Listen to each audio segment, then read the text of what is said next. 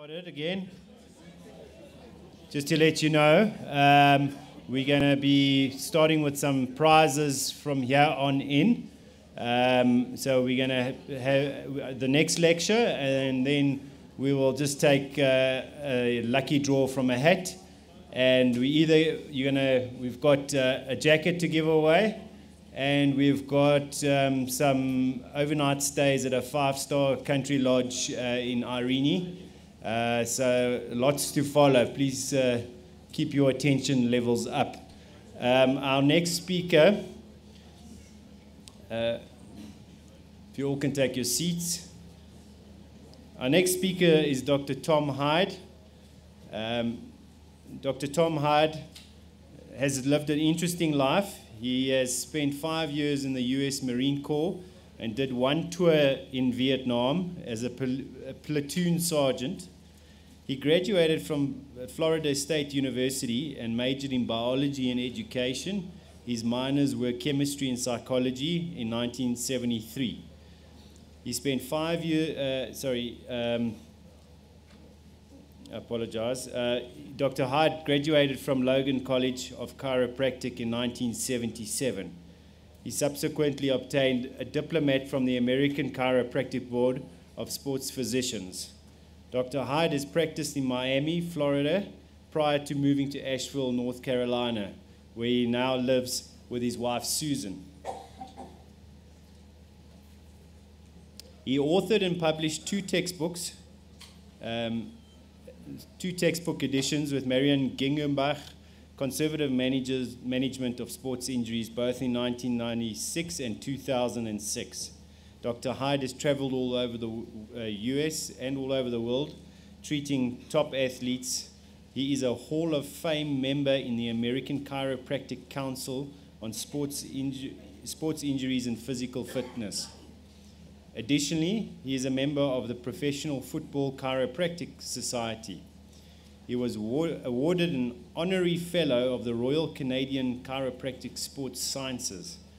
His hobbies are traveling around the world, hiking, climbing, golf. Yeah, good man. Golf, fishing, and especially outdoor landscape, including wildlife photography. Ladies and gentlemen, please welcome Dr. Tom Hyde. Thank you, Michael. Thank you very much. Yeah, I don't know why, but I get embarrassed, thank you, when I hear that. I'm just old, been around a long time, so. And every once in a while, as they say, we have a saying that even a blind squirrel finds an acorn once in a while, an acorn. So I've been fortunate in my career, and I've had a great one, and I'm absolutely delighted, more than you'll ever know, to be here at this Congress this weekend, and I can't thank you all for allowing me to come and present today and then tomorrow. So I applaud and thank all of you very much for that opportunity. And this afternoon, don't miss these two wonderful people here in the front row when they come in and deliver a little radiology for us. So I'll start today, and I'm going to skip a few slides. I've decided to change it up a little bit, but you're going to have a copy of the presentation. So you don't have to worry about that too much. You'll have all of that given to you. And I thought I would get into a few things that are kind of new in the world of fascia and show you a couple of things. And then I want to do a little demonstration, if that's okay with you, so that I'll have somebody up here, and it's not quite as boring as sitting and listening to me lecture the entire time. So I'll do a little of that for you, show you kind of a little different way. How many of you have taken instrument-assisted soft tissue mobilization of some kind before? Great. How many of those hands are a Graston technique? How many have taken the factor class? Ah, great. Is that with Knothead from Houston? The big guy? Yeah, that was probably him, right? Okay. So anyhow, I hope you learned something from him. I don't know if you did, but I hope you did. So did you enjoy the concept of factor, though? But the good thing about factor, for those of you who don't know, it stands for functional and kinetic treatment with rehab. So what we did when we were originally doing Graston technique, everything was taught in static positions. But we know that motion is life, right? So if you can't move an arm, you can't bend over, you can't do things, That's what we decided. Well, why do we treat someone in a static position if they can't bend forward? Let's have them reactivate what they can't do and then try to treat them in the position of provocation. Does that make sense to all of you? So it doesn't matter whether it's a shoulder you can't move, an elbow, whatever, we're going to put you in a position of provocation. So there are different parts to that. And the pain, or the treatment, by the way, is predicated on not just pain. So it's loss of function, loss of range of motion, pain, or the tissue feels tight when you try to move something, it just feels tight, doesn't want to go, or I'm palpating it, and that tissue feels tight. So those are the criteria for treating people. And then again, we're going to go through a series of different things. And I've got a stability pad here. I'll show you a little bit of treatment of a spine using proprioception, or we'll use a little flex bar to give you a little proprioceptive training when you're doing different things like that.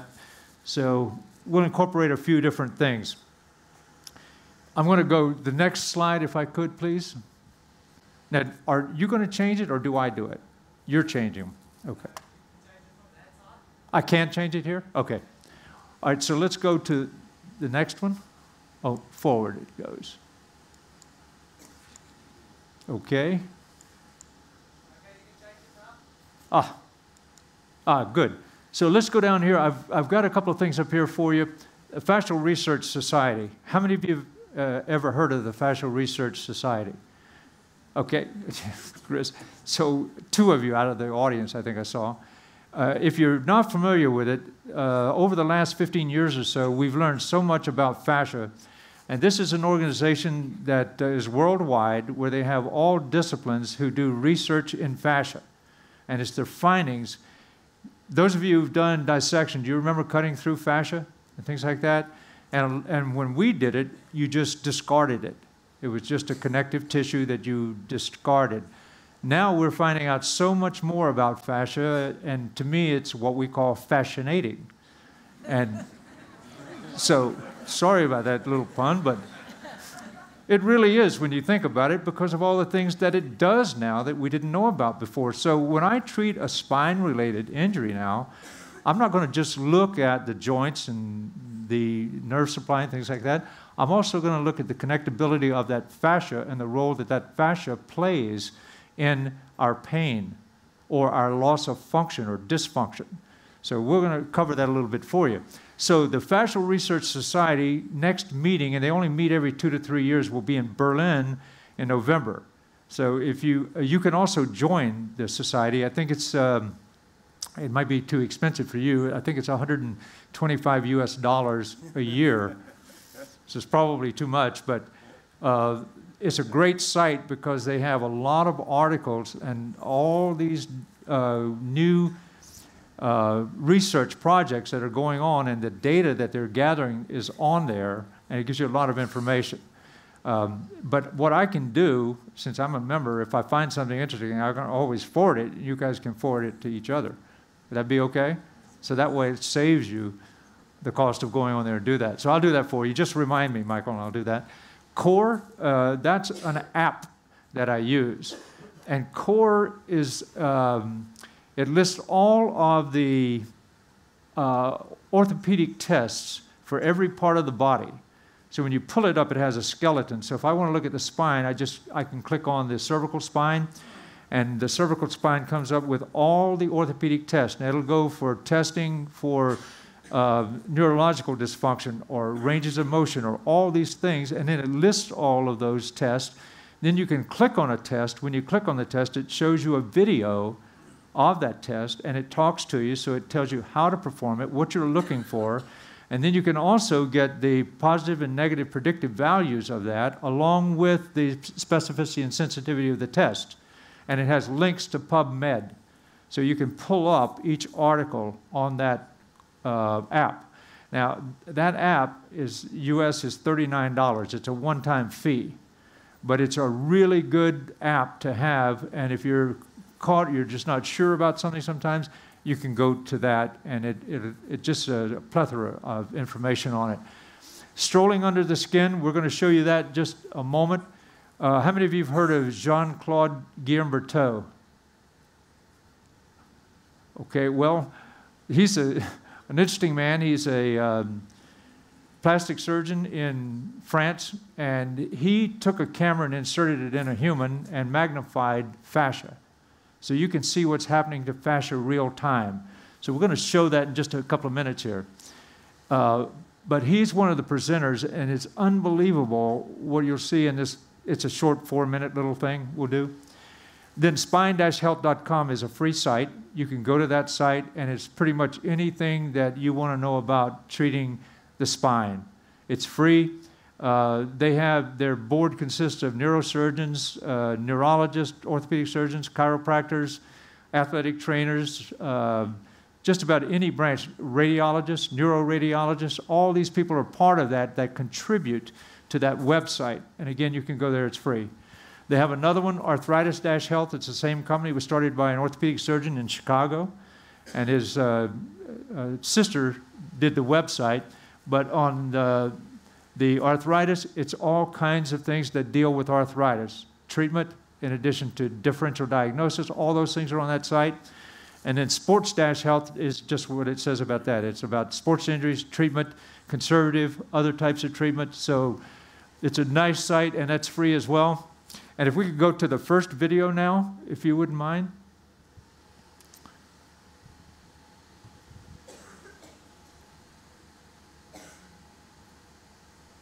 That's it. This is strolling under the skin. This is only 4 minutes, 4 minutes, 15 seconds.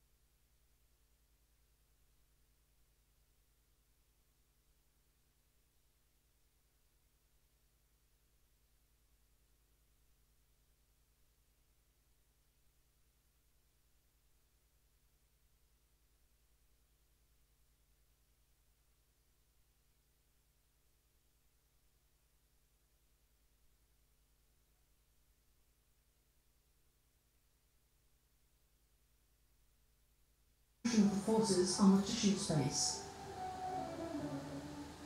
Thanks to these three movements, but there may be other properties, the microvacuole can therefore adapt to all mechanical solicitations in the 3 dimensions of space while keeping its volume. The movement of one of these structures influences the other, and by connection maintains form and tissue integrity, dissipating from the slightest to the most violent forces. Thanks to this multiple microvacuolar structure, all the distortions are made possible in 3 dimensions. Our bodies, our forms, can then be described using this mobile inner architecture, which introduces a real structural ontology.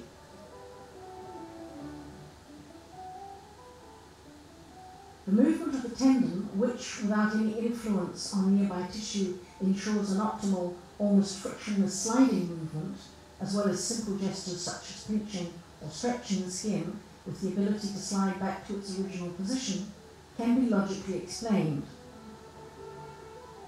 But this global observation of living matter based on a microfibrillar and multi-microvacuolar inner architecture, has its anatomical limits.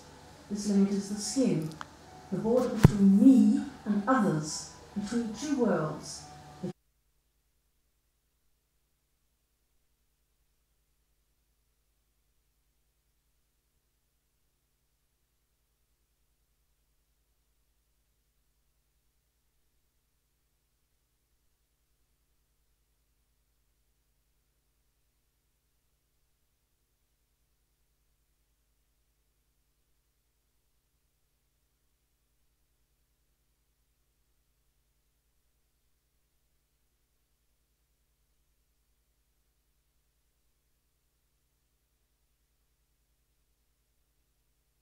Okay.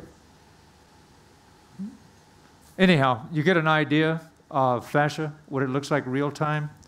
And isn't that interesting, when you stretch it beyond a certain point, you get a new cross-link formed real time. So that's why we're looking at fascia as one of these causes of pain. We also know fascia has its own nerve supply, its own blood supply, its own lymphatic. It has the ability, as you just saw, to expand or contract. So they're now classifying that as an organ. So it's gaining popularity, and I think it's not going to be long before many of the textbooks are probably going to then call fascia an organ. If we look at the next one, the Fascial Research Society, you don't have to pull that one up now. That's just if you want to go to that site and take a look at it. But let's pull up the last one if you don't mind.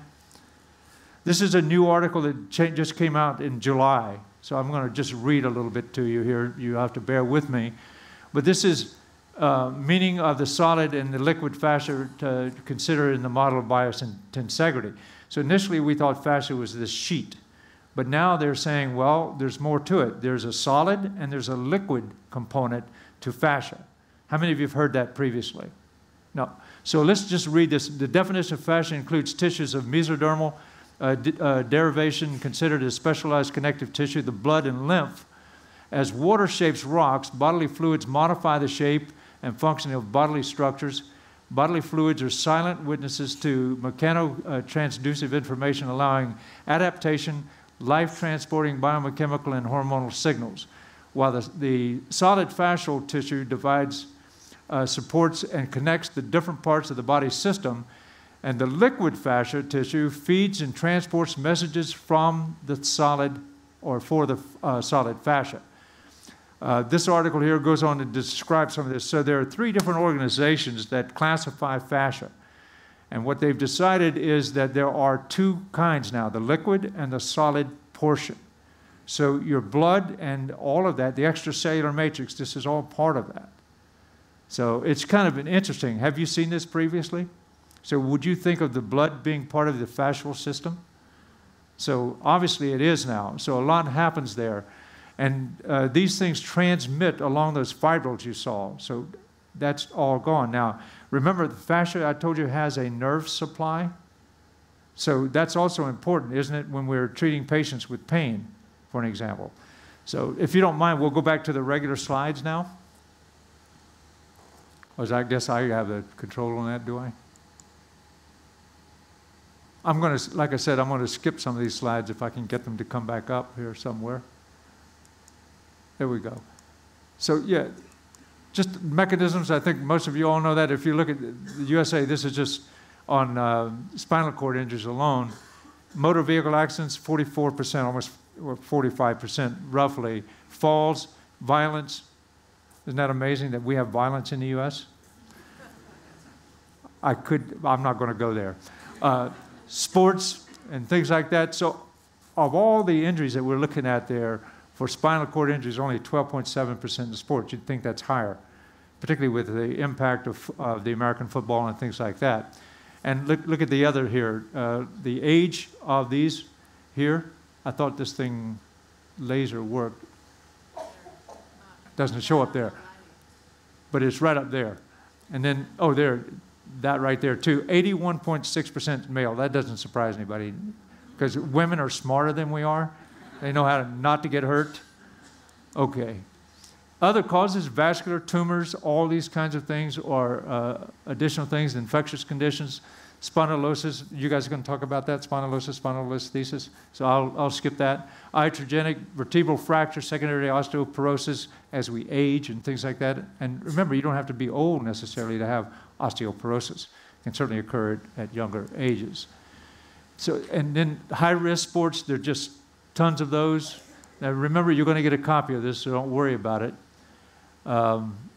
You should not move a patient to suspected spinal cord injury unless they are in danger. I think most of you have done that. How many of you have covered events where you have to make a decision on removing an athlete? You have a rugby here, right? So how many of you have covered rugby matches? Have you ever had to remove anybody, Brandon? Okay. And same thing, Michael? Yeah. So we always make sure that you are well versed in how to assess and then remove those people, spine boards, things like that. So I've just included a few of these things in here for you to look at. And then I mentioned that core, but this is the idea here. In instability alone, there are 6 different tests for instability of the cervical spine. Myelopathy is 8, all kinds of other tests 5, radiculopathy 19 tests, and then for treatment classification, just 1. So when you look up each one of those, that will give you an idea of what they are. And if we look for instability, these are the tests that are listed under the instability here. I've just put them down there for you. If you want to look up any specific ones later, you can. And then the myelopathy, here they are here. Some of them you're probably familiar with. Most people know Hoffman's, but how many of them might know inverted supinator, for an example? But so you can go on that, or you can just Google those and you'll find out what they are. Look at radiculopathy.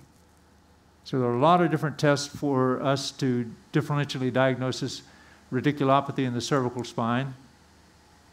And then this is just getting into the thoracic spine. That's why I'm going to do this real quickly and try to get some little hands-on here for you. But sideline examination, we always check them when we go there. Are they awake, or what am I trying to tell you? Are they concussed? That kind of thing. And then the sensorimotory part of the upper extremity, is it functioning? How do you test for that, and so forth? So just these kinds of things for you to consider. And rib fracture is another thing. Of course, the mechanism there are many of those. And you definitely want to be careful with those and make sure that you don't have a punctured lung to go with it, things like that. The rib fracture here, compression tests, we've got some of those for you, but they're also described on that site for you. And then let's talk a little bit about the costovertebral joint. What is the innervation of the joint? Do you guys remember? The students, where are my students? So, do you remember? So if I gave you the lumbar, the cervical spine or something, would you remember? Say that again? Dorsal ramus nerve. It's the middle branch of the posterior primary ramus. You're right on that, Michael. So it's the middle branch. Now, why is that important? Because that branch innervates the joint. It innervates the muscles that move that joint. And what else does it do? It innervates the fascia that covers the muscles that move that joint. Okay, so that's why it's got these, so it's known as Hilton's Law. So if you look up Hilton's Law, that's what it is. So that's why someone with pain, if it's in the cervical spine, for an example, depending on the level, you'll get localized pain. You may get spasm there, and you're going to get some pain that is distal to that. It may go into spasm. And it could be, if it's more than one level, it could be several dermatomes. So you'll get that spread out. The same thing when we get to the lumbar spine. It's going to be, for an example, lumbar spine depends on where you are. You may have that sudden catch syndrome. Have you ever experienced that, where you've had a patient tells you they just all of a sudden they moved and they couldn't get up or couldn't ambulate or whatever? And some of you may have experienced that. Well, that's because that nerve seems to get a little caught in there. And then it's a very simple thing to do to treat it. And I'll demonstrate that a little bit to you here a little bit later. But anyhow, that's Hilton's Law. So don't forget Hilton's Law and the innervation. And then, yes, we have to be cognizant of that. Again, I want to go up here to the fascia just a minute. This is from Thomas Meyer's book, Anatomy Trains.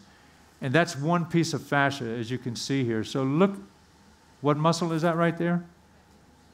Trapezius, right? Look at cervical spine up here going all the way out to the fingers.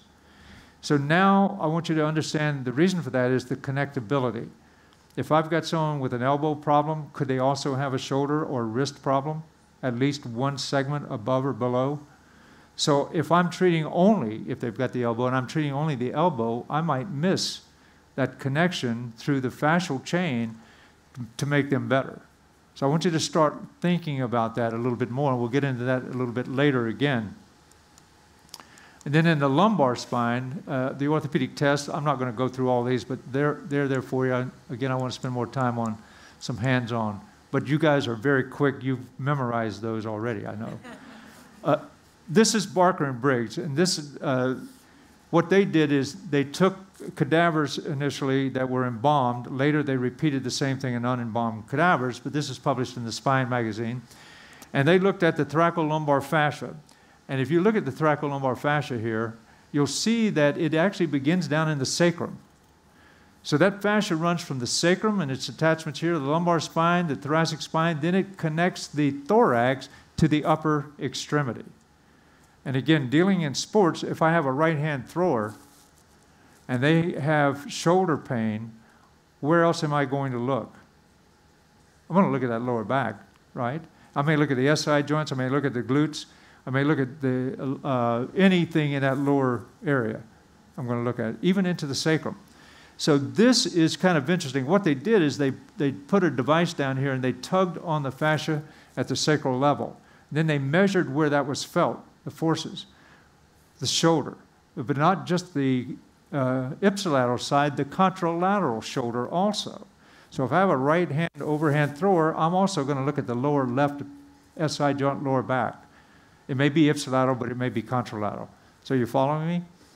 Are you kind of getting the idea of the role that fascia really plays in how we function? And you saw it real time before, right? So there's a lot of research going on with it right now. And then they have another slide here where they were showing you some of the other fascia underneath that. So this is a deeper layer of the fascia. Remember, we have the superficial, middle, and deep layer. And now we have the, what? The other side with the blood and the liquid portion of that. But also, all these underlying structures may have it too. Now, Dr. Hyland and I went to Logan College, so this is the most important ligament in the body. That's the sacrotuberous ligament. So that's if you don't touch that, you're not going to get anybody better. Kidding. But at any rate, the sacrotuberous ligament, now that thing serves as the transport, right, from the lower extremity into the thorax. So if I've got someone with a knee problem or even an ankle problem, I've done it as far away as the ankle or that kind of thing, I'm also going to look at the lower back. I'm going to look at the SI joints there and the glutes and the piriformis and all of those things. So when you look at someone now, I want you to start thinking about them as an entity to include that fascia. Okay? Don't forget it. Has anybody ever treated someone that just didn't seem to get better? Have any of you ever been treated and it just didn't quite go away like you'd like it? Well, think about why that's happening. Okay? And it may be fascial, it may not. I'm one of those fascists, but I think that's where a lot of it comes from. So anyhow, this is their Barker and Briggs again. Some of their stuff. And the other thing, real quickly, what does that say up there? Thoracolumbar fascia? And then what is the horizontal view of the lumbar vertebra and so forth? How about from the abdomen, we have a connection to the spine right here. If you look at that right up there, that's through the supraspinous ligament. So if I have someone who's having a back problem, another thing I'm going to look at is the abdomen. Have they had C-sections? Have they had hernias? Have they had gallbladder surgery? Anything, abdominal surgery? So I'm going to look at that. You know how many back problems I've cleared up by treating the scar on the abdomen and never had to treat the back? You think I'm nuts, but try it. I am nuts, but try that anyway. And I think you'll find that you're going to get a lot of people better and usually quicker. So anyhow, I want you to see that connectability throughout. Davis's law, this just has to do with muscles, and you put them just like you would stretch anything, put it under load. If walking to get my osteoblast to make those bones stronger, same thing with the muscles. You can increase that under Davis's law. Yeah, the prostaglandins and the glycosaminoglycans, you heard the young lady talk about the glycosaminoglycans. That's one of the reasons we ask people to hydrate after you treat them or after they're doing various things, because it helps resupply those glycosaminoglycans. And you probably saw some of those dripping off those fibrils. I don't know if you noticed that, but if you go back and look again, you'll see that. So we need to do that after you treat someone, particularly with the instruments and things. You want to make sure they hydrate. And while we're on that topic, how many of you have heard of fascial manipulation by Stecco? Okay, so a few of you. Those of you who have not, Luigi Stecco is a physical therapist in Padua, Italy, who for probably 40 years or so has looked at the human fascia. And he and his daughter and son have published extensively. So if you want to look up Stecco or Google Stecco, Luigi, and then the son is a physiatrist and also a PhD, and the daughter is an orthopedic and PhD. So they've collaborated on it. One of the things that they found that I think is very interesting, there are a lot of things, by the way. They have some textbooks and articles, but you can Google them and read some of their work and research, is that they looked at pain and stiffness, for an example, in the spine. And one of the things they found is that if you have increased hyaluronic acid in the fascial region, it's going to be stiff and it can be painful. So their technique involves a very deep kind of massage. It can be very painful, but it's very effective. I prefer the instruments don't hurt as badly, but they get very deep. And they have shown, they published, that they can change the viscosity of the extracellular matrix by simply, or the amount of hyaluronic acid in the extracellular matrix with this deep massage. And when they do that, patients get better range of motion, better movement, less pain, greater function. So something else to consider here is that hyaluronic concentration in the extracellular matrix. There are your fractals and so forth from before, allowing you to slide one surface over another. And you know what? Does anyone have 2 blank pieces of paper? Can I do a quick demonstration that I used to show patients all the time? Does anyone have any? I don't have any with me. Oh, perfect. Thank you, thank you. Thank you very much. So let's assume here, if I can get this, yeah, that we have 2 pieces of fascia. So if I bring these here like this, and I can slide them back and forth, there's not a problem, is there? But what happens now if I undergo some sort of trauma, and trauma starts creating changes in that fascia, we get scarring or we get those kinds of things. So I'll just open this up now. And if we look at this, this is kind of representing what scar tissue might look like in the body. It's changed shape. Now, when I try to glide this across, it just doesn't move very well. So it doesn't function. It's abnormal function. So then, if I now, I've done Nemo for years. I've done a lot of pin and stretch or ART or all these kinds of things, and they're great things to learn and to do. So if I wanted to come over here and just do some just gliding motions, like even with my hand, or these kinds of things, I can do this and kind of get that straightened out. I'm doing it very quickly for you, but you see, I can do those kinds of movements with it. And a lot of times when I do flexion distraction with the Cox table, I would also do that with my hand. So I'm moving that. And by the way, does anyone have cups in here? Cupping? You didn't bring any with you, did you? And a little gun? Well, that's another thing I like to do on that Cox table, because I can take that cup, and then when I'm going into flexion, and now they have rotation and side bending with them, the new tables, so you can put that cup on there, and instead of leaving the cup there, I don't do that anymore. I put a little emollient across to give it a gliding surface, and then leave it right. And as I'm going down with that table, I'm gliding that thing all over the place. And it's incredible because that lifts all that fascia and skin underneath that cup, instead of just leaving it, and you don't get the hickeys. the big red marks on it by moving it. And it's unbelievable. So you can use it on any part of the body. So if I'm doing a shoulder, I'll have them moving the shoulder, and I'm also moving that cup. So try the movement of the cup, if you will. Those of you who do it. And if you don't do dry needling or you don't do that, it's okay. You can still get the cups, and you can try it. I guess that's legal here for you? It's okay to do? Okay. Now, you saw what I did with my hand, but if I use the instrument, I'll just pull this out, and I go, and by the way, you see this paper, how everything goes in multiple directions? It's not north, south, east, west. It's not here to there. It's all over the planet. So I'll come in here, and I'm going to do the same thing with my instrument when I'm treating the fascia, because I don't want to miss a part of it that needs to be treated.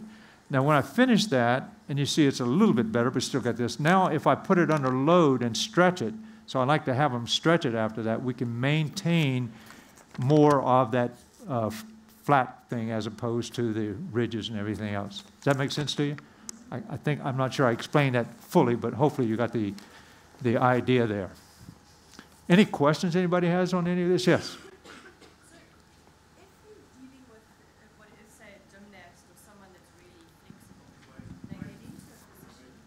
I'll repeat it for you. She's asking if we're dealing with a gymnast who's very flexible. So they can get into a position easily for a stretch, but coming out is it's not painful, but it's a kind of, okay, I can move again. When they're coming out of that flex position, yeah. They can easily go into it, no problems. Hold it for a minute, and coming out of that, a lot more stressful. Okay, you want to repeat? Painful, but it's, you know, it's So she's asking about, in other words, if they're flexed over and then they have the pain as they come out of flexion. Yeah, same thing. You can do that as well. So you just, if they bend over as they're coming out of flexion, you take your cups or your instrument, you do the same thing. Exactly. Is that a, geez, this is loud. Is that an indication of dehydration then in the fascia? Or is it a lack of like the hyaluronic acid, or what is creating that? Well, that's a great question. It should be sliding both ways, but it's only sliding one way. So it's going into stretch, no problem, but it's not contracting easily again. The underlying cause is the difficult part. Is it because there's more concentration or greater concentration of hyaluronic acid? Is it because they have scarring in there? Is it because somewhere there's a nerve that's trapped? It could be in the fascia. It doesn't always have to be in the joint. Yeah. So there are lots of potential causes, and that's the hard part sometimes as the clinician is figuring out which it is. Okay. So I don't have a direct answer that I can give you to know what that cause may be, a single cause. And it's not always consistent.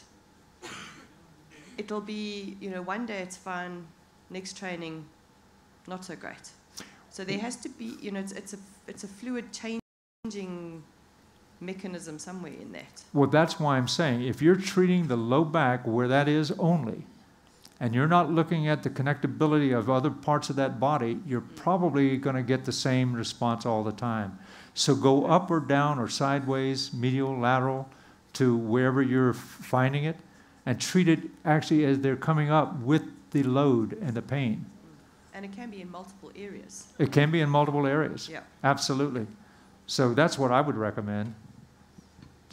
Does anybody in here have, well, we're on the, it doesn't matter, spine anywhere, neck, or something that they want to come up here in a few minutes and let me do a little surgery? Any takers? Anybody? Because I can do it. Yeah, okay. So in just a minute, we'll call you up. Is it spine or where? Pardon me? Low back. Low back. It's the accent. I love your accents. Or, yeah, we don't have accents, right? All right. So factor and muscle things. Now, this is how many of you knew that all these structures are contained in the fascia? So your Golgi tendons, your spindle cells, the Pacini corpuscles, all of these things are contained in fascia. Who knew that until a few years ago when the fascists told us? So now we know. So when I am treating your fascia, I'm also doing that, right? I'm exciting and treating these little structures as well. So when we get into, let's say, let's go to the proprioceptors for an example. So now when I'm doing this little thing like this, I'm firing my proprioceptors, aren't I? If I want to make it more complicated, then I can come over here and I can have them stand on the stability pad, balance on the stability pad, and shake this and moving in different patterns. So I can do my D1, D2 exercises for shoulder. You remember putting the sword in, taking the sword out? So I can do this, have them stand and treat that shoulder and fire the proprioceptors. But I'm getting what? The nervous system is also working, isn't it? So we have a conglomeration of things that are going on at one time.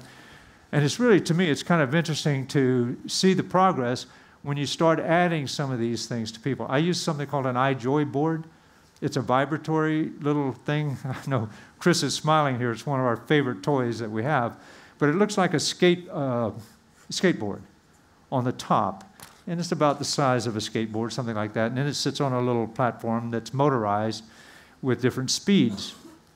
And the idea is we can have people stand on that and it vibrates, so it's already challenging them neurologically, and they have to balance on that thing, and we'll treat them on it. And I can do upper extremity as well. I can have them do a push-up or a plank on their elbows. And if I want to really get it complicated, I can put their hands on it, put their feet on a ball, a physical ball, and now they're really having to balance and do things. But I've treated a lot of different conditions on that. And one of the things that we did, we tried to publish it. We've had 3 cases now of, well, you know what, remind me, I'll talk about that when we get to the knee. Just remind me, talk about it. But there's some other things that we've done with the iJoy board, and it can be any kind of a vibratory kind of thing. So it works really well when you're treating them with this vibration. It's amazing what you'll see. Any questions on any of the other things so far that I've covered? Yes. Is that Dr. Till? I'm afraid so. Well, What else? The never-ending professor, and yes, go ahead, sir. Going back to what you said about treating the fascial planes distant from the area of complaint of the patient, do you try to, let's assume you use a Graston instrument for that purpose. Do you cover the whole plane as much as possible, or do you try and identify tender areas that might be indicative of critical areas that need attention in the fascia? And how much pressure do you use? Well, that's a lot of great questions in one. But thank you, Dr. Till. When I first started with Graston technique, we were doing 1 to 2 minutes of treatment. Well, we found that people really had petechial changes. They got sore afterwards. So we started looking at the depth of pressure, the length of time that we're treating. And what we found out is obviously that everyone has a different threshold of pain. So I could come over to Dr. Hyland here, and I could push on him and just put a very light pressure, and that could still hurt him, right? I've got other people out there I can hit with a sledgehammer, and they don't feel anything. Have you experienced that in your practices or things? You're going to see that. So what I've done, what I did, and I don't know that's the right thing, but I now treat about 30 to 45 seconds. And then I'll stop and retest them. And then I'll do that 2 or 3 times in an area. Now, if that's beginning to show signs that that's probably part of the area, then I'm going to go ahead and treat that. If I find that that's not necessarily good, I'm going to move up or down that kinetic chain, and I'll do the same thing at different spots. So I can do it very quickly. In 10 minutes, I can do an awful lot of the kinetic chain. And the other thing is, I'll have to tell you a story since you asked. I was treating the center for the University of Miami. The guy is 6'6", 295 pounds. Now, I'm not quite as big as him, just a little bit less. So he had a sesamoidopathy on his hallux underneath. So how did I do it? Well, I try to recreate the problem. So the only way he could do that is I had him do this. It's like when he was blocking. So when he flexed that toe, it killed him. So they'd put a metal rod in his shoe so he couldn't flex his toe. And he'd had that for 8 months, that shoe, and it's still killing him. So when he came over, I had him doing that, and I'm down there. Now, I can't see him. So I'm grinding away, and I'm grinding away, and I'm not cognizant of how long I'm grinding away and how hard I'm going. I think this is a big guy. He can take it, right? I don't even think about it. Well, Susan, my wife, walks in the room, and this guy is perspiring, and he's red. And then I stop and I look up and anyhow, he had a couple of comments. I said, why didn't you say something? So I learned a valuable lesson. What I do now is I have, instead of 0 to 10 like on a VAS, that's too many numbers for people to remember. So I just go 1, 2, 3, 4, 5. I say a number 1 is I'm barely touching you, you don't feel very much. A 5 is it's killing you, but I want your 3, your level 3, because your level 3 and his and yours and mine, they're all different. So when I get to your level 3 that says, that is a little bit uncomfortable, but I can take it, please don't go anymore. Because if I'm down there and I can't see their face, I need a way to communicate. Like, I'm always asking them, what level am I? What level am I? And I want to go to that 3, and I found if I go to their level 3, I'm very successful in getting rid of what I'm trying to treat. Now, that's a lot, isn't it, to answer your question? But that guy taught me that's what I needed to do. And then again, for 5 days he couldn't walk. So trying to explain to the trainers and the medical staff what I had done and to please give me another chance plus him, that was hard. But that taught me a lesson. So after that, it took me 5 more treatments to get rid of that. So it took me 6 treatments total, but they got rid of that thing, and he didn't have another issue for the 2 more years he was there. And then when he had cervical problems, he came to see me, and he had a shoulder problem, he came to see me. That took 1 treatment each, because I learned the hard way. Okay, did I answer your question now? Did you have a follow-up, or is that it? Does all that make sense to y'all? To you, you all? Excuse me? Sorry. All of y'all. That's that southern thing. I'm sorry, it's south. The thoracolumbar fascia, we've been over that a lot, so you kind of get that. So these are just some of the ways, I'll show you real quickly how we may treat them. You see how he's arching the back and then going back into a hollowed position. So we may do that. Just lots of different ways to treat the back. Standing, prone, supine, kneeling. It doesn't matter. And here's adding rotation. It depends on what recreates their pain, discomfort. Remember, it's loss of function, loss of range of motion, pain, or tightness.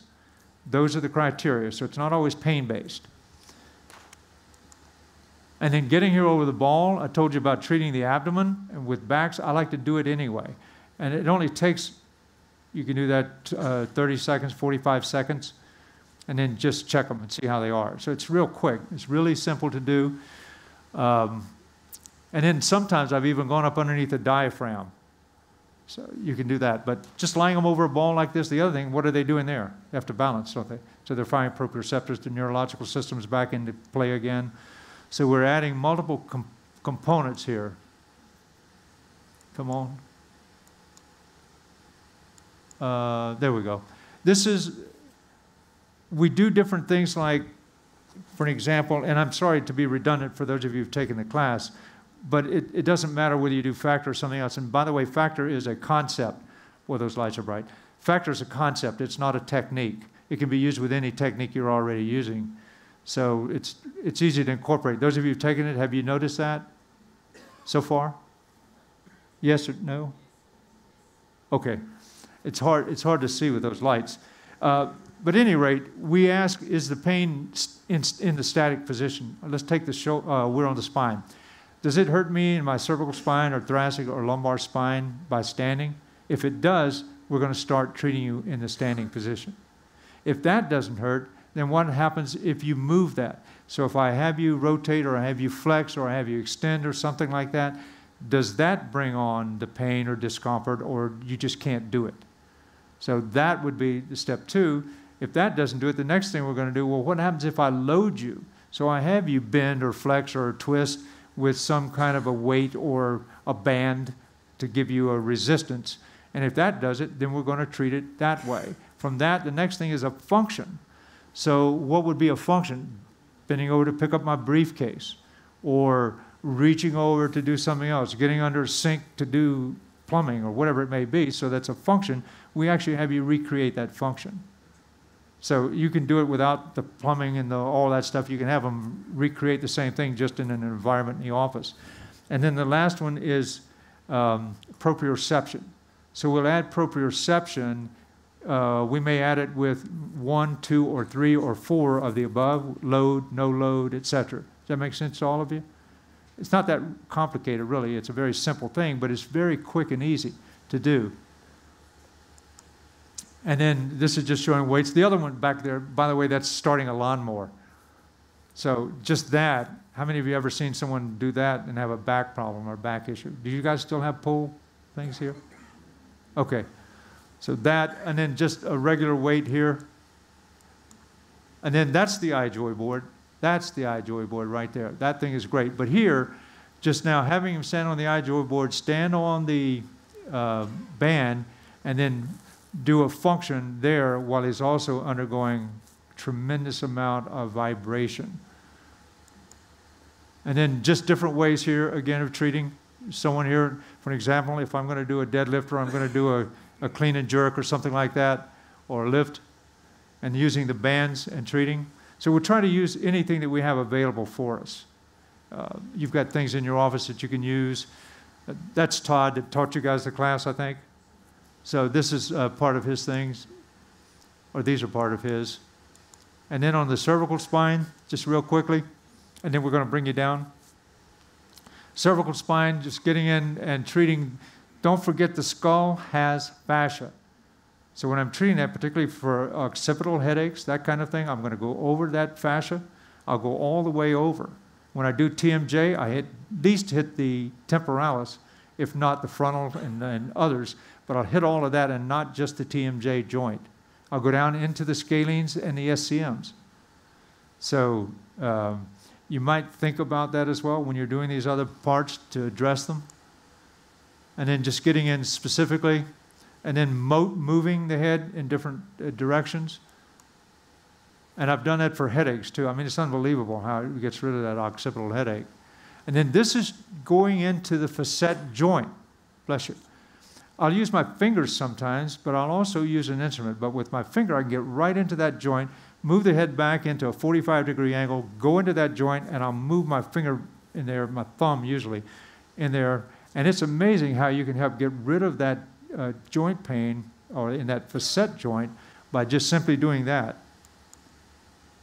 And then this is a function, driving a car, starting to look back in a mirror, that kind of thing, using the bands, and then getting into the SCMs, so you can just have them move their head.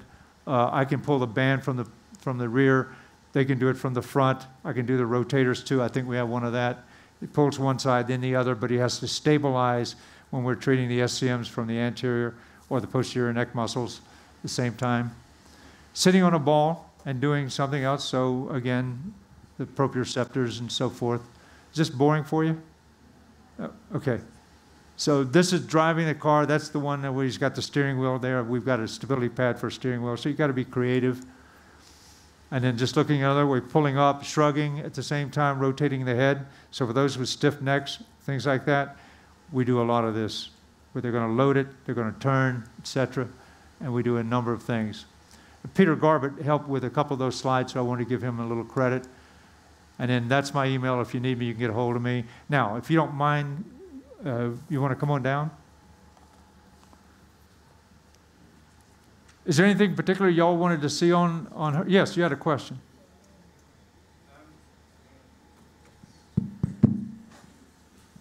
Morning.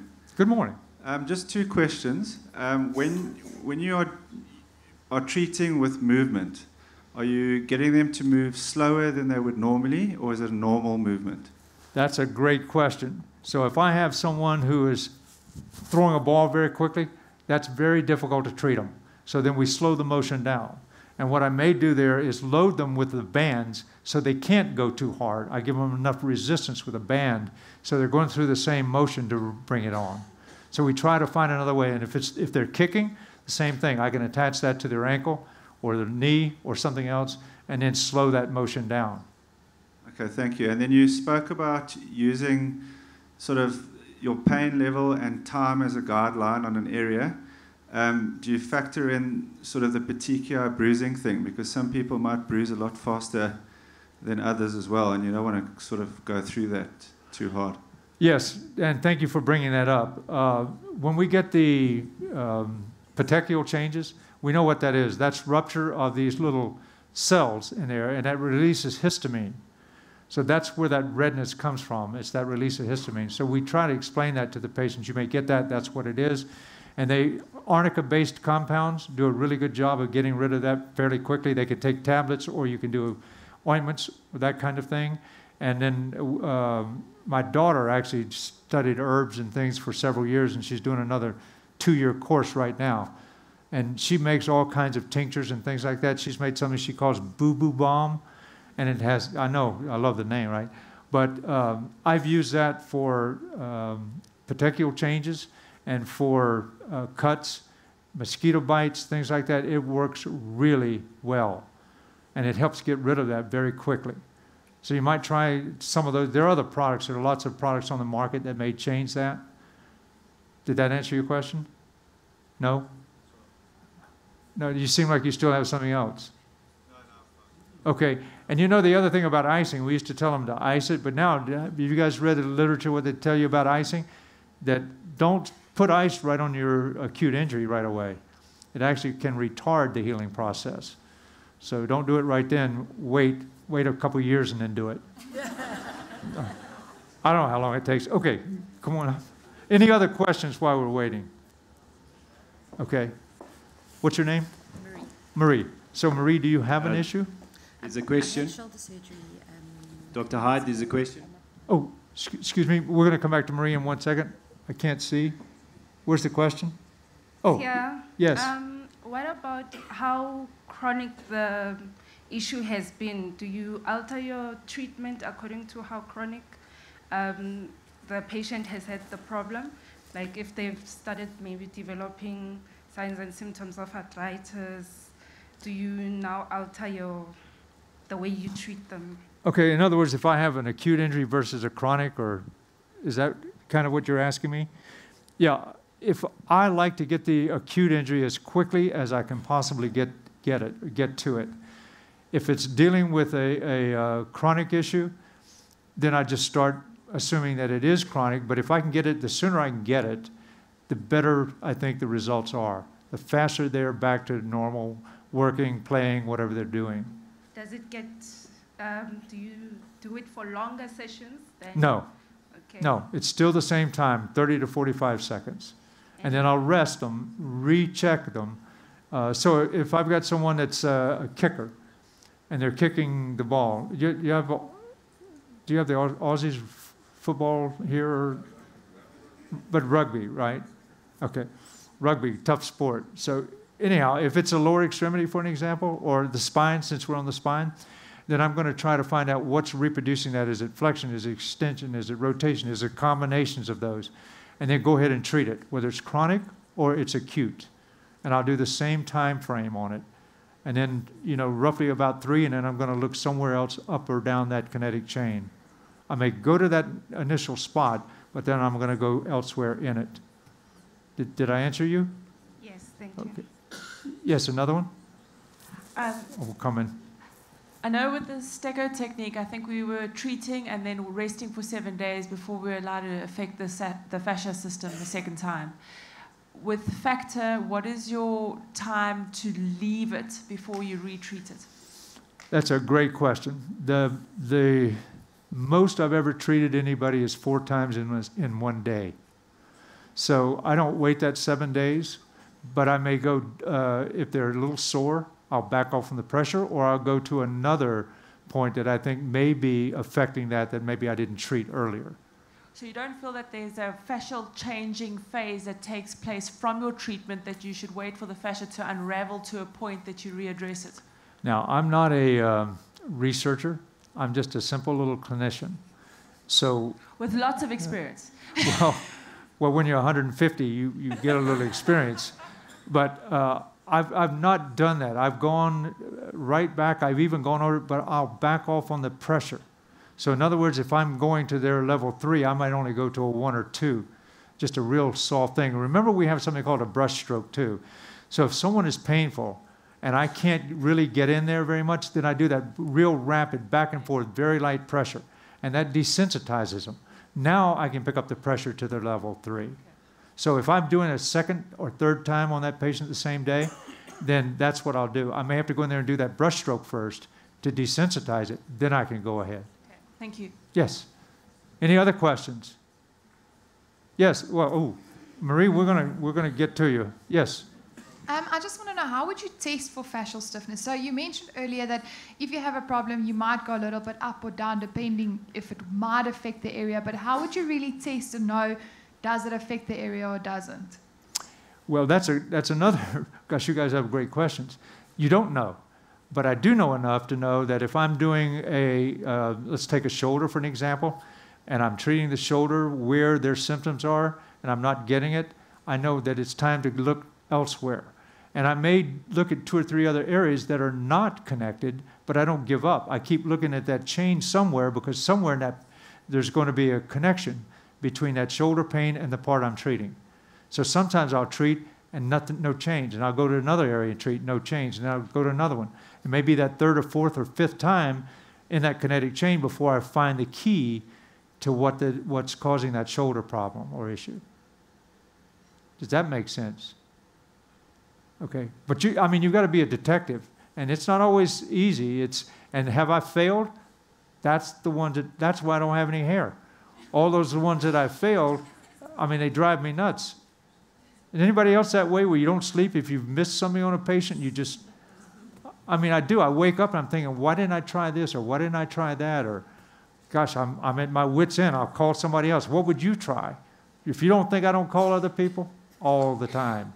So. Yeah, I don't have all the answers, I guarantee you. But I have fun with what I do. Who else had a question? Yes. Oh, Dr. Till again. What criteria do you use to decide on any one particular patient that you're going to treat them, say, once a day, 2, 3, 4 times a day, once every other day? That's, again, thank you for asking that question. The older population, I tend to treat less frequently. But with athletes, and those, because a lot of times, remember, I covered American football in real time, so they were injured, and I had to treat them and try to get them back in the game, if their condition was such that they could be treated and put back in the game. So those are the ones that I would typically treat 3, 4 times in a day. We covered the Central American, Caribbean games, a lot of different games and things like that.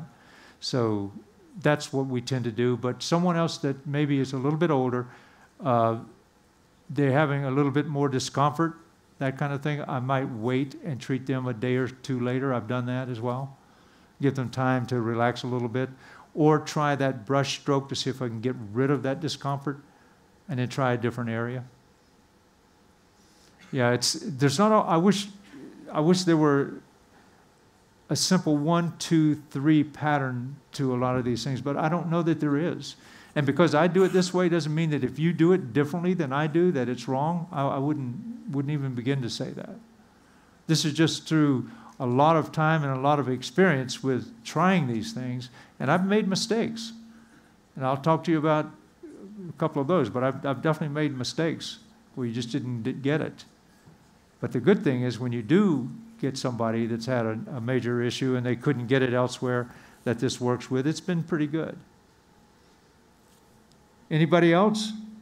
Okay, Marie, shall we? So what's your, do you want to tell them? Persistent right SI. Right SI persistent. Okay, what activities aggravate it? It's constantly active. So running Even would make it worse. running, sitting, constantly standing, sitting here now, just... Okay, so sitting would do it. So let's do this. Y'all don't mind, do you? I'll just have her sit face this way, and it's right SI joint, right? All right, now I assume somebody's examined you and treated you and this kind of thing. Manipulation has or has not helped? It does help periodic. Well, you know what? Just stand up for a minute. It's the right SI joint? Yeah. Okay, just flex forward for me a little bit. Let's just see what you've got. Nice shoes. Okay, come on up. Lean back. You think that might play anything to it? Should we throw those out? Okay, lean back. Any pain or discomfort with that? Midline. It's midline. Okay, so it's not on the SI joint. SI now. Okay, so come back over this way. Do a Kemp's and back. Yeah, that's pretty simple. Okay, you feel that? It's localized though, right? It's in the SI joint? Okay. And try the other side. And that Right. still bothers this side. So it didn't matter, did it, when the Kemp's either right or left still aggravated this right SI joint. So what would you do? Manipulate her. She doesn't look like the manipulative type. So I'm going to try a little of this. Now you notice, being a lady, I'm going to go through her clothing. We were taught that you have to have hands on skin, you have to have instrument on skin, but I found it does not matter. I've done this through blue jeans. I've done this through jackets. I've done it through all the things. So if you prefer hands-on skin or instrument on skin, it's not wrong. Help yourself. But let me do it this way. Is that okay? All right, so you want to stand up for me? Now remember, and even standing, you had a little bit, right? Mm-hmm. So what I can do here, and I'll just go right over this. Now she's got these trousers on. We can pull them up just a little bit. I just don't want to go to the band. So let's just palpate a little bit back here. You tell me. Tender? Tender? Mm-hmm. Anything down in here? That's quite tender. That's what? That was quite tender. More medial than lateral. Oh, more medial. Yeah. Yeah. Okay, so in through here. Yeah. Now remember also, the sacrum has these little, what do you call them? The foramen, where the nerves come out of there, don't they? How many of you treated the fascia over sacrum and treated those little holes, little foramen? How many of you have done that? No. So that's something to consider, because you know what? That's also can be a source of pain. So in this case, I'm just going to come in here very gently, and you tell me you're level 3. Level 3 means I can tolerate that. Please don't go anymore. I don't see your face. So I'm just going to come in here and do this a little bit. Am I kind of over the area? Yeah. So I'm just going to kind of give you a little quick treatment here. Very quickly. Somebody should be timing me, right? So I don't go overboard. All right, I'm just going to relax that. What was that, 30 seconds maybe? It wasn't too long. Just try again to aggravate it.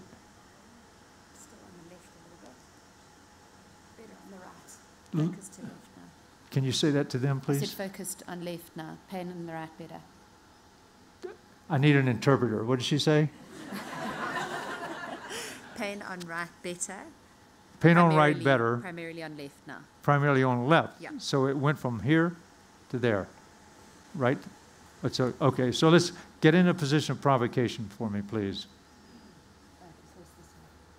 Right there. Okay, so we're going to come right in here real quickly. Now I want you to come to neutral and then go back into that position. So now I'm going to add a little motion to this. I want her to do that a couple more times for me. Come up a little bit, come down a little bit, different stroke.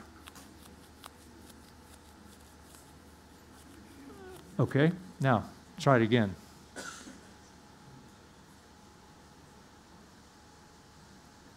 it feel any differently? It is a bit easier. A little bit easier. All right, now I only did that real quickly, but I'm going to try something here with her. If I can have you on your hands and knees on the table for me, please. Let me get all this out of your way. Isn't it great to be coordinated? Okay, thank you. So I'm just going to put her on her hands and knees. And I'm going to have her just do like a cat stretch where you come up and then back down and just go down as far as you can. We're going to do the same thing on both sides. If you'd come on up and down, nice and slow and easy. Go ahead for me.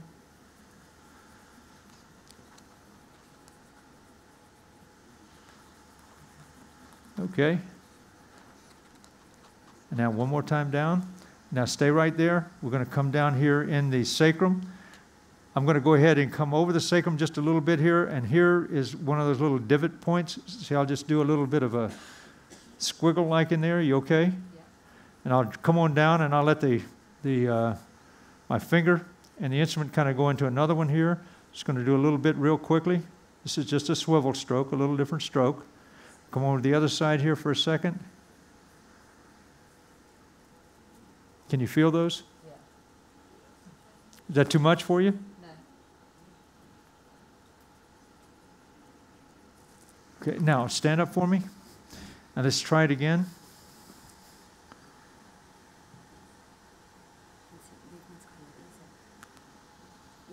Movement's a lot easier. A lot easier.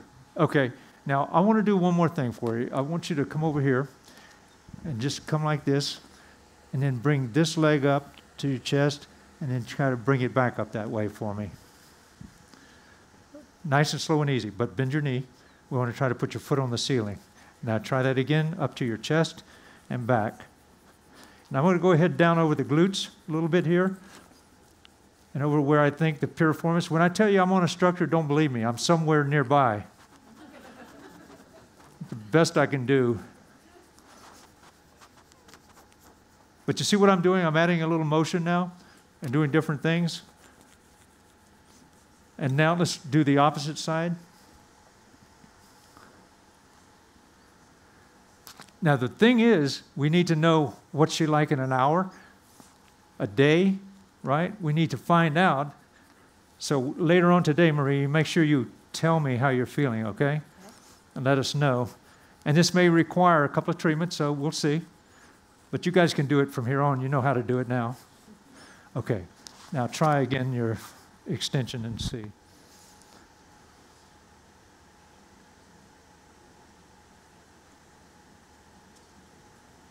Did I make it worse, maybe? Easier. Oh, much easier. Okay. All right. Do you mind if I show you a little bit of getting into the facet joint in her cervical spine while she's here? Is that okay? Okay. Do you mind? No, not at all. Do you have something to pull your hair up, or? Actually. Huh? I don't have an elastic, I'm sorry. You know, wouldn't it be great to have hair like that? Or any hair would be. I'd love to try it. I mean, what does it feel like, seriously? Or when the wind blows, you know? Could we use this technique on runners who say are running a marathon in a day or two? Yes, absolutely. As a matter of fact, wow, I'm glad you asked that. There's a gentleman out in San Francisco who does a lot of marathoners, and what he'll do, he'll actually do a real quick total body thing in just a couple of minutes, where he goes over like the legs, he'll go over the abdomen, the back, that kind of thing, the glutes, so forth. And then when they're back in, he's going to go back over all that again. And he finds, to me, I mean, this is anecdotal, we don't have any studies on it, but he says that once he does that and he treats them afterwards, they have a much better recovery, much faster recovery. So that's anecdotal now. I can't tell you any studies we don't have. Okay, good questions though. And you know, that's the other thing. I want you to question what I'm telling you. Don't believe me. Just try some of these things and see what happens on your own. Some of the things are much, oh, boy, that's ugly. So tough to discover yourself, you know. So anyhow, where was I? Don't be afraid to try something. If you're not going to hurt them, don't be afraid of it. Give it a go. It actually might work. And just think through the process. So she's having this there. What else could I do possibly to make her better and put her through it? So in this case, let's say that she does have a little, I don't know if you have any cervical pain or not. Not really. Not really? So I'll palpate real quickly and see. Isn't bad, is it? All right, so I'm just going to pick a point. Let's say that she's having a problem or an issue up here. So I'm going to take my finger here and I'm going to put it right in to the joint, tilt her back at about 45 degrees, stabilize her here, and then I'm just going to get in there with my finger. It might be tender anyway, is it? Not really. Not too bad. So I'll just go back and forth with that finger over what I feel is that joint. And it only takes, again, a few seconds to do that. Could I use the instrument? Yes, I can. So I can bring her back, put the instrument in there, and do the same kind of thing. Would you like better finger or instrument? Finger. She liked the finger better. So, naughty, naughty. Whew.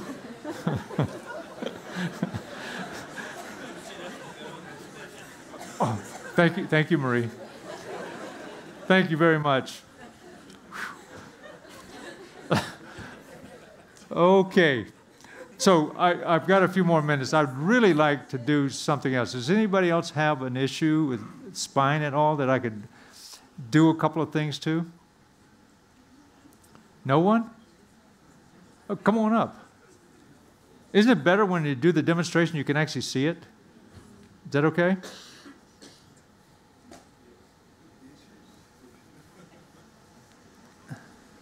Thank you, Marie, very much.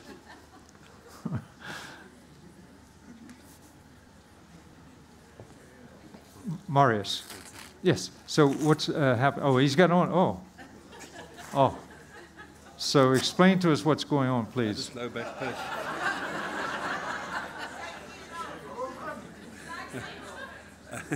Just low back pain. Low back pain. How long has it been there? Years. It's getting worse and worse. What's been the diagnosis?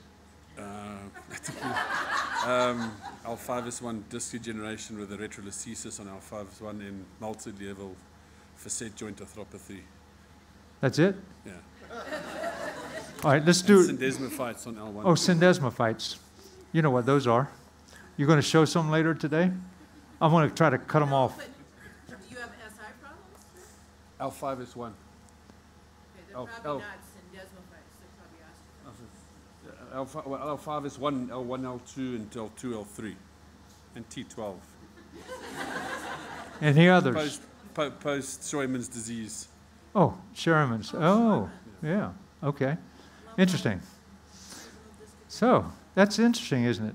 So you're still young, though? Yes. Yes. All right. So what activities bother? Working. So any. So like after a in day the office? Yeah.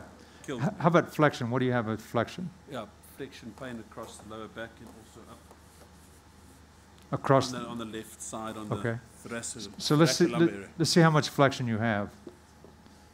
Keep the knees straight. All right. You know what? Let's do this. Let's do it scientifically. I need somebody with a pen who will come up here and just have him bend over, and then you're going to mark where his fingertips go, and let's see if we increase his flexibility at all. Can we do that? Anyone have a pen that you can come over? You don't mind being marked up, Marius? Marius. Let's mark up Marius. Thank you, Michael. So just pull up your jeans if you don't mind, and then when you and let's do this. Let's do it bare.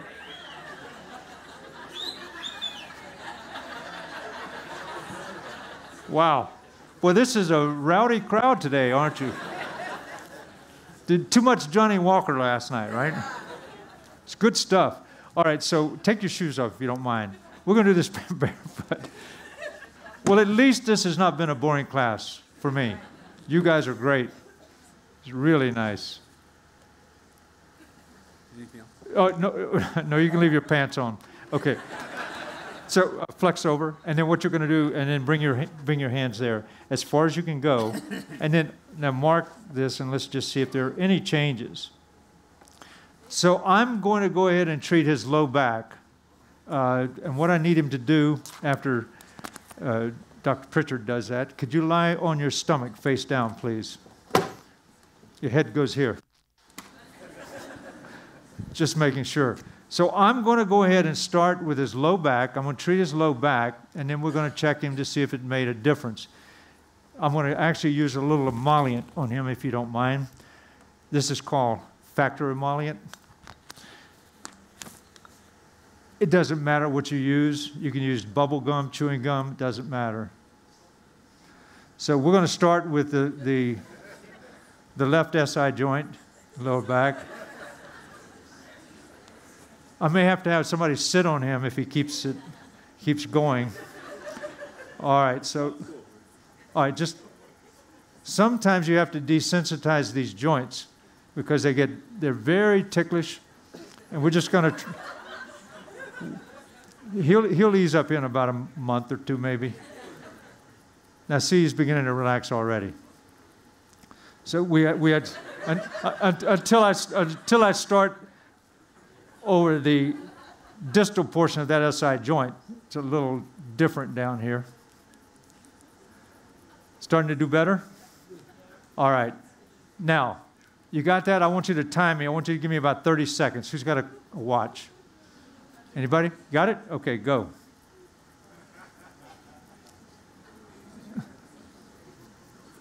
He likes that, you notice?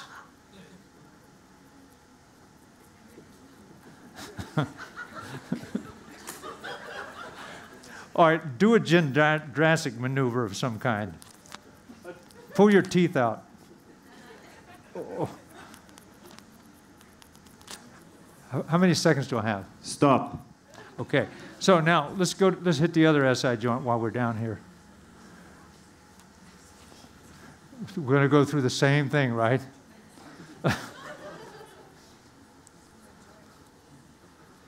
Looks like he's been in the bush barefoot here lately.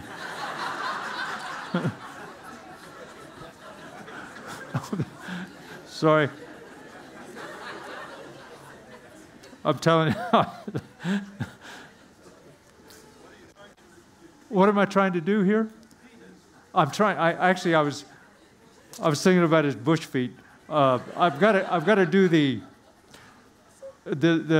rapid thing here real quickly to try to get him to desensitize. That's what I was trying to do. It's a rapid, soft, quick movement. Now we're going to try this. Yes, indeed, breakfast. Okay. You have to bear with me. No sleep for the last couple of days. Is anybody taking that flight to America from here? It's a long way, isn't it? How about from here down to Australia and New Zealand, too? Long way. All right, we're just going to do this quickly. I don't want to overdo it. 30 seconds up? Okay. Come on up now for me, Marius. And let's remeasure, if you don't mind, Michael. Oops. Did that hurt getting up? Yeah. My feet are slippery. Oh, the feet, yeah.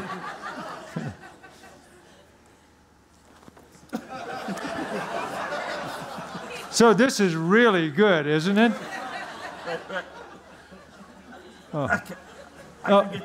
Okay, come on up. So this is a failed attempt. So obviously it wasn't his SI joint, so now I'm going to try his foot. You want to lie down again for me?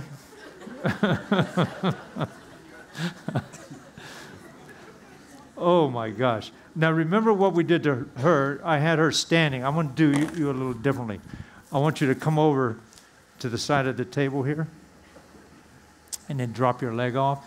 And just, you're going to bring your knee up towards your chest, and then you're going to bring it up to try to touch your SI joint on the ceiling.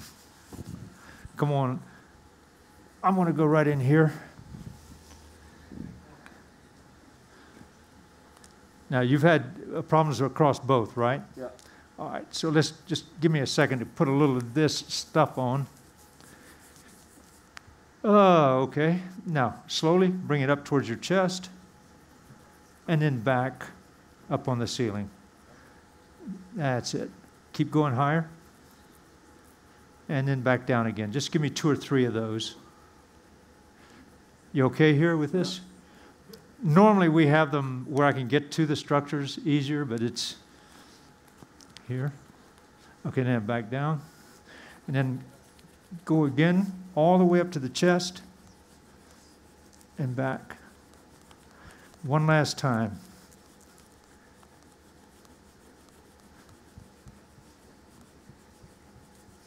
All right, now stand up for me. And let's try any kind of motion that would provocate it.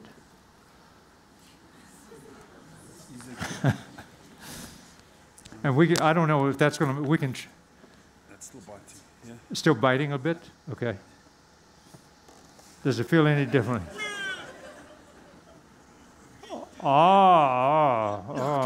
Quick. All right, but see, now we got what? A 1/2 or 3/4 of an inch. But that was just treating here. Now, he said that this hurt him standing, so we're going to have him stand, get into the position of provocation for me, and point to where it is. Okay, right, he's pointing right across. Here, you want to turn around and face them? So he's pointing, let me come over to this side. Right down, show me again. The belt is very tight.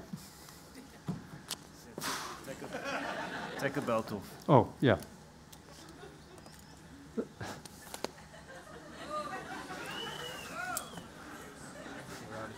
Oh, I'm telling you. Oh, boy. Okay. Now go ahead and go back into extension for me. And then flex a little bit for me. Now rotate to the, that's it. Come back in that position. No, keep the position. Come back. We extend it. And go forward again for me. Am I over the area? Yes, no? I'm fine. Okay. Well, I'm not over your level 3. No. Okay. All right. That's the idea. So we want it to actually be a little provocating. All right. Relax it.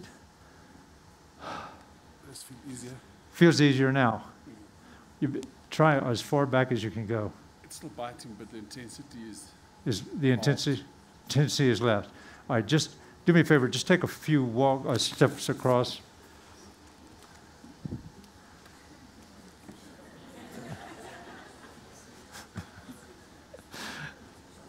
All right, try it again.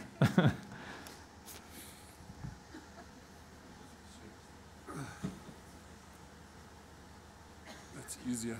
Easier. All right, we're going to do one more quick thing. Well, before we do that, let's do one more thing. I want you face up for me, please. Face on my back. Yes, please.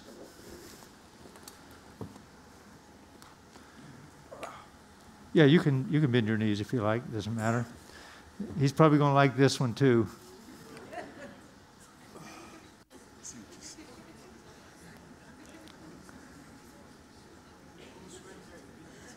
Say that again.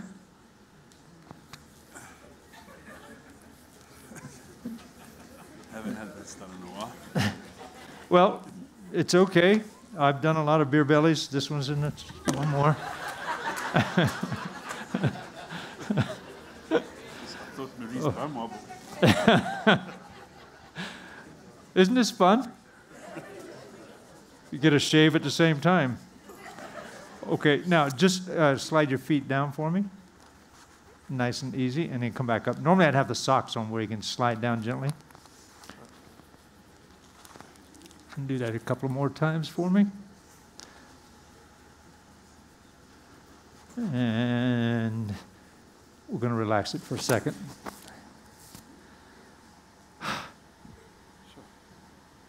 Now, I want you to do, just bring your knees up a little bit.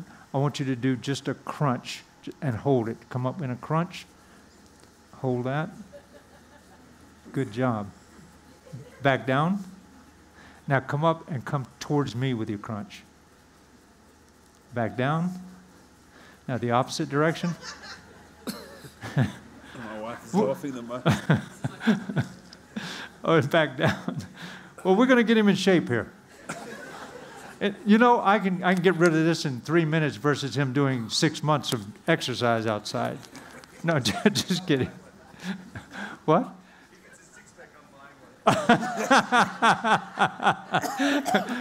Okay, come on up. Now, let me show you how, if you've got a really, no, stay that way. If you've got a really an acute back pain patient and they can't get up, just have them cross their arms, come in here like that, and just grab them and bring them up that way. And it's a very quick way to get them up. Okay, come on over. Let's try again.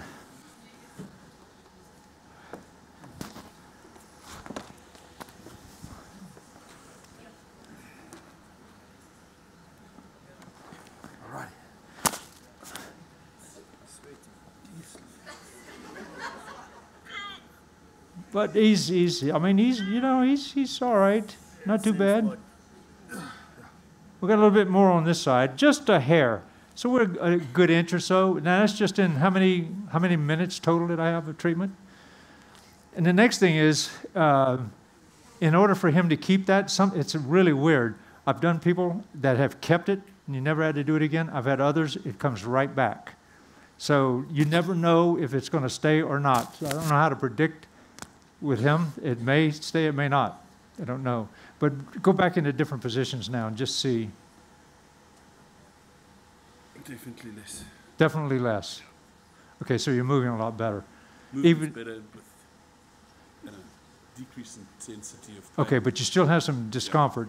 Is it as low or is it up higher? Right, same spot. right there. Okay, just hang on right there 1 second, and that's the position of provocation, correct? Yeah, right. Okay, I want to bring this right in here. Okay, that's what I want. Right there? Yeah. Medial maybe. There? Yeah. Okay, and that's the idea. Now go into neutral and then come back into that position several times. Still over it? Yeah. A little bit medial. Seems to be right over the top of that sacrum. Okay, and one more time. Is that it there? Yeah. Okay. Now, if I'm doing this office, it's quick.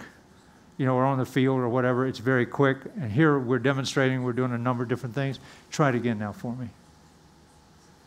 No, it's less again. Okay. So, But still. where's your wife? Right. Would you adjust before or after doing this? Yes, the question is, would I adjust before or after? That's a very, very good question. I personally like doing it afterwards because I think it's a much easier thing to do afterwards. But you've got Greg Dorr, who was the co-developer with me, who likes to do it first. So I don't think there's an incorrect way, but for me, I find that they seem to move a lot easier when I'm in there and I've relaxed the muscles and kind of worked around that joint and so forth. It's much easier.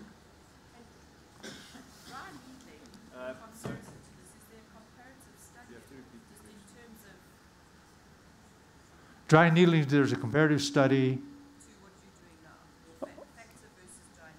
Oh, there is. Oh, not that I'm aware of. Not that I'm aware of. Now, see if I had the cups on him right now, I would try the cups as well. I'd have him moving and doing some of the things I just did, but with the cups. So I love doing the cups and trying that because I can also pull up that fascia underneath there. And then when I move it around, that fascia is moving in real time with me when I'm doing it. This way I'm compressing it more, right? So I'm still firing things. Now let's just do, you know, there's another thing I can do with him. I can have him stand on the stability pad here on the involved side on a single leg. No, put your foot the long way, yeah. And then come back into a position now, because he's going to have to balance. And then when he's doing this, I'll have him come back and forth. Now, you're not allowed to cheat. Okay, now back. That's it. So this is something else that he really seriously needs to do, is practice with his proprioception. One more time. Okay, now. All right, so try going back into position now. That's the same. Same, about the same. So we need to probably go up or down that chain a little bit. You had a question? Dr. Hyde, there's just a couple of questions on the webcast. Can we ask? Or Sure, sure. The first question is,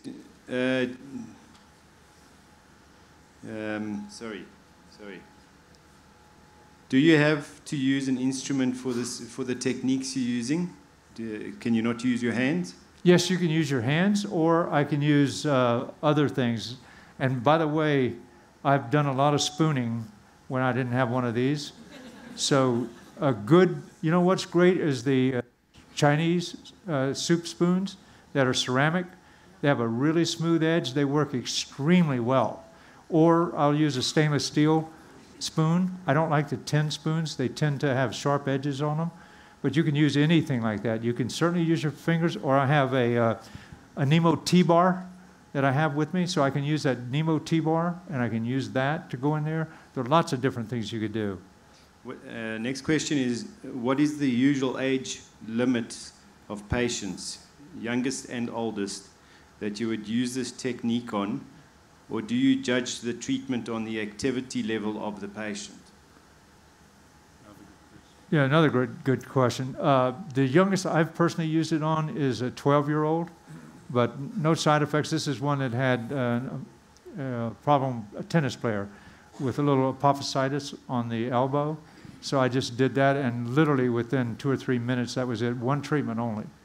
And he had had other treatments prior to that, so it was very quick. The oldest I've used it on, I think, is 95 or 96, but I just back off on the pressure. It's not nearly as deep as I would go on someone else. The next question is, could fascial dysfunction contribute to radicular pain? Well, I don't see why not. Do you guys know? These are a couple of experts here. What do you think? I don't see why not. Does anybody else have a view on that? I don't see why not. I mean, it depends on the location, right? Because it has a nerve supply, first of all. And then when you think about the structures that it surrounds, it covers every single cell in your body. Fascia covers every single cell. It's the only thing that does that. So I would say, yeah. There's just the last question here. I think they're asking about contraindications. They are saying these areas to be avoided are conditions in which this technique should not be used. Yeah, I definitely don't use it on some of your seronegative arthritides, particularly in the inflammatory phase. Things like that we'd stay away from.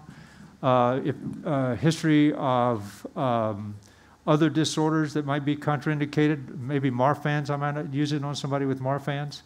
Or there are probably others off the top of my head. I can't remember that question. What else did you have, Peggy? Maybe diabetes, pretty advanced. Yeah, advanced. Neuropathies. Yeah, things like that. Now, I have used it on some neuropathies. Pregnancy, I definitely stay away from the abdomen, lower back on pregnancies. If I'm going to do acupuncture, stay away from spleen 6. Some of the other points I'd stay away from. LI4 I wouldn't do. These are just points. Spleen 6 particularly. What? Yeah. Stay away from any of those points, and I think you'll probably be okay. But if they've got an ankle problem, again, I'm going to avoid spleen 6 down there, but I'd probably treat that or a shoulder problem. So are you going to avoid what? I avoid here, and the other points. And another question, yes? Chronic numbness? Chronic numbness from what? Nerve innervation, that's not correct? Well, that's an interesting question. I don't know that I've had a chronic numbness, and I don't know that I don't think I've ever had that question. I don't know the cause of that. Do you have a cause for it? Well, usually nerve damage. I'm sorry? Does it help with nerve damage that's affecting that? Well, the only thing I could say is maybe. I've not really done it, so I don't have a direct answer for you. I'm sorry. You've never had people with numbness, with dead fingers, hands, legs? Well, let's put it this way. I had a very serious injury on my own hand, and I did have numbness and tingling, and I've done a lot of treatment to my hand, and I will say that it has changed now that you're talking about it, but I don't know that I've really treated someone else like with a neuropathy type of thing, where they're getting the numbness and now if the nerve to it is damaged in some way, I don't know how I would really be able to return that. I don't know. 4 minutes, 4.5. Yeah, that's a great question. I don't know. But let me ask some of the others, and if I can find an answer, I'll get back to you. I can just let Michael know, but let me ask my guru, Warren Hammer. You guys know Warren? Let me ask Warren. Warren would have an answer for me, and I'll get back to you. Remind me to do that, and I'll do it. So I've only got a couple more minutes. Would you like to see another quick demonstration of something? Okay. Can you let somebody follow up with you now? And I didn't go on up into his lumbar spine or really a lot down into the glutes, but if you guys would try a few more things and see what you can do with him. And by the way, have you had any shoulder issues too or anything up top? Okay. All right. So if y'all don't mind, if you'd follow up with him and then just let us know. What else would you like to see? Has anybody else got something? We've got 3.5 minutes. I can do a quick demonstration on anything you'd like. Yes, come on down. Oh, I'm sorry. I saw his hand first. And normally we sterilize these between. Okay, we got someone. I don't have the exact equipment. Sorry. We're all chiropractors. Yes, we're all in the same family, right? Yes, sir. Hi. Nick. Nick. Yes, Nick. I've got a tennis elbow and a bit of shoulder pain. Oh, tennis elbow and shoulder. Well, we're going to do something on that later, but since he's here, you don't mind, do you? So we're going to, where's that little thing? I think we've got time to do this. Are you familiar with the Tyler twist? Yeah, I always get Yeah, but this is what I want, right? Which one is it? It's this one. This side. Okay, so you're going to put it here 90 degrees external rotation. Take the other hand, turn it upside down, twist, bring it straight out. Now don't start yet, just hold it right there. And then you're going to let it go down slowly, right? You know that. So, okay, let's go back again. No, start over. Start over. Let me just spread this. So he wants to extend it as much. Extend the other wrist when you bring it up. Extend it. That's it. So it gives you a lot more when you come up. Now twist it. Come out and keep this all the way up as far as you can. Now slowly unwind. 2 minutes. No. Hang on. Here. We're going to get it. Here. Bring it up. Slowly. Slowly unwind it. All the way down. Just let it uncurl all the way down very, very slowly. You're doing great. Thank you. You bet.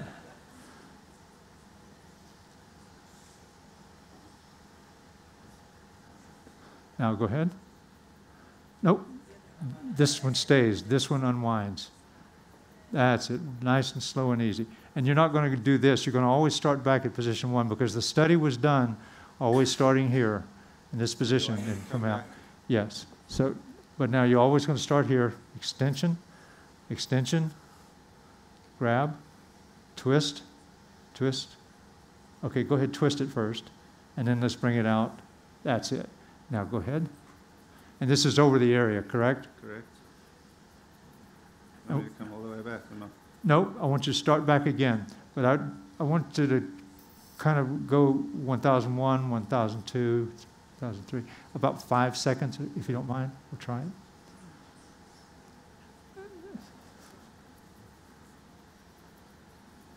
Okay, the webcast people, we got about 30 seconds 30 to seconds. Go. All right. All right, it's my fault. Now just do something now without it. Let's see if even those 3 little passes made a difference. What hurts it? Shaking hands or anything? Yeah, a little bit, but not too bad. Does it feel any differently now? Feels looser. Looser. So can you guys continue to work on him?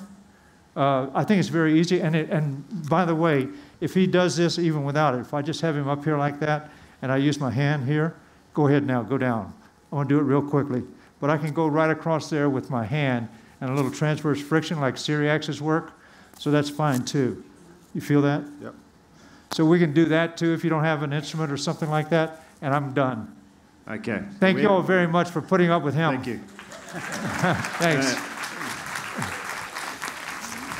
For the webcast people, we're going to be breaking for lunch. So if you've been cut off, we'll see you in an hour. Guys, if you can just stick around for a sec. Okay, Dr. Hyde, we apparently have 15 minutes left still on the webcast. Sorry, misinformation there. You want to carry on? Are you done? Oh, no, I could do something else. I've got okay.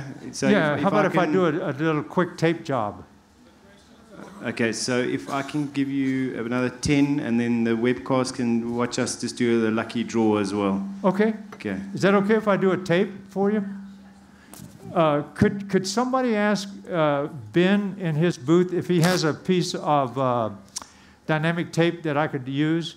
And then does anybody want to come up here and let me use their back to do a real quick taping thing I want to show you?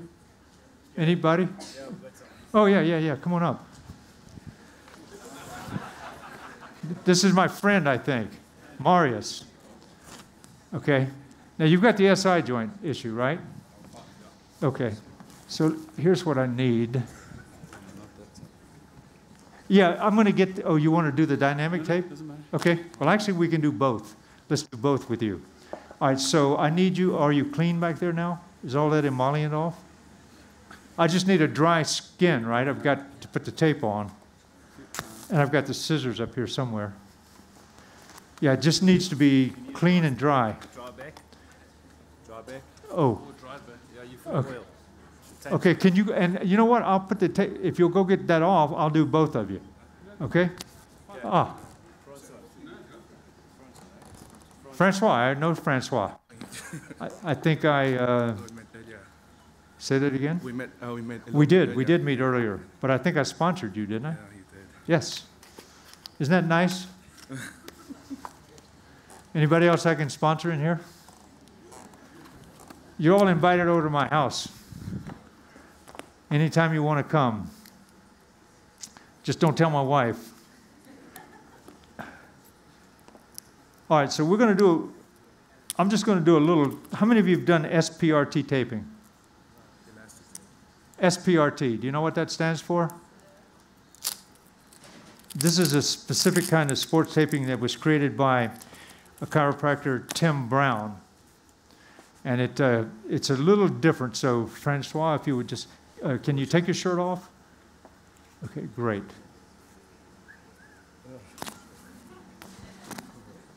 I tell you,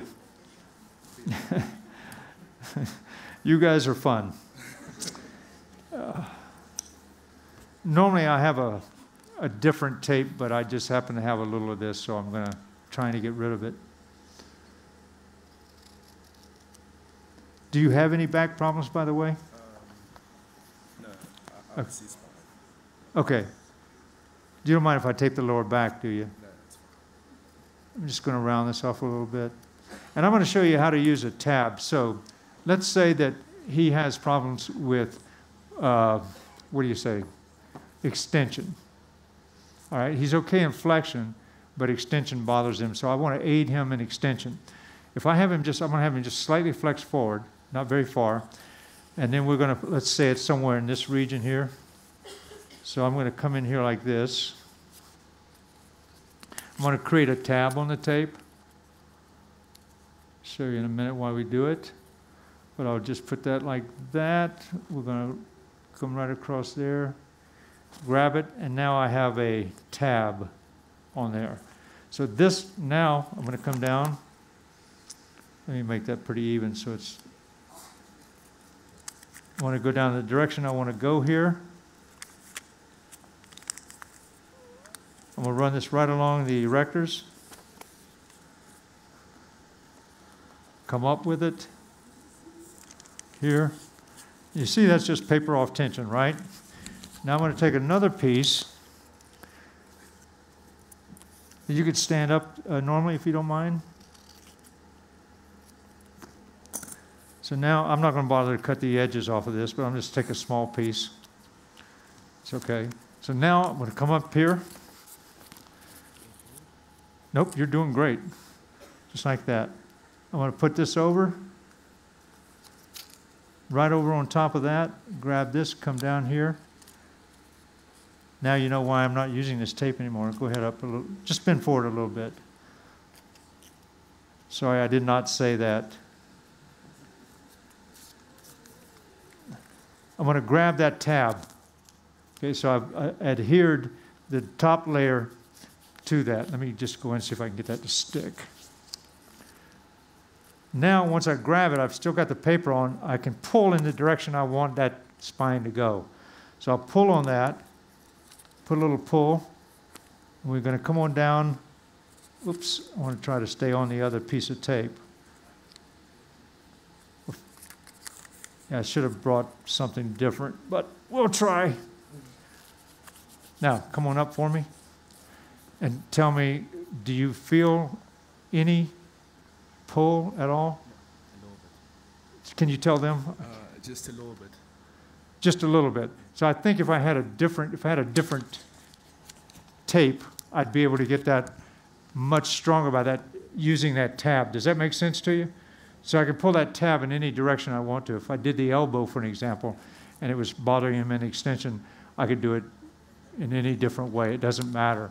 But the idea was to then, again, assist him in coming back into extension with that tab. And then go into flexion. If the webcast people are being cut now, we'll see you in an hour. You can carry on, but the webcast has come down to 0. Okay, thank you. Thank you. Now, what happens when you go forward? I feel the pull more. He feels the pull more, like it wants to pull him back up. Is that the way it is? So that's the idea. So we wanted to limit him in flexion, assist him in extension. Does that make sense to you? So that's what the tab can do. And I've used the tab on a lot of different things. It works real well. Did we get the other tape by any chance? Thank you, Francois. Very much. Well, hopefully, he went out to get the tape, didn't he? Did he go out to Ben?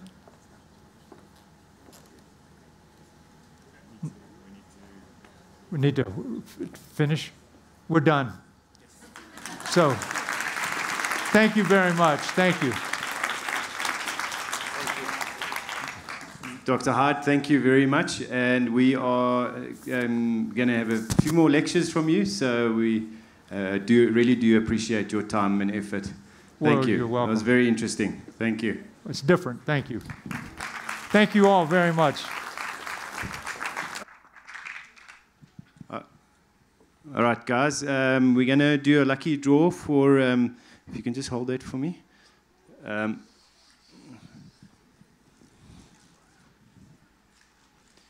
We're going to do a lucky draw for the jacket. So one of you guys are going to win this. Luke, our vice president, if you want to just come and let's... Anyone? Okay. And if you're not in here, you don't get it. It's just got a surname, and it says Saim, S-A-A-I-M. Not here. She changed the webcast. Okay, that one's going. Okay, oopsie. All right, Mango. There we go, Mango. Good.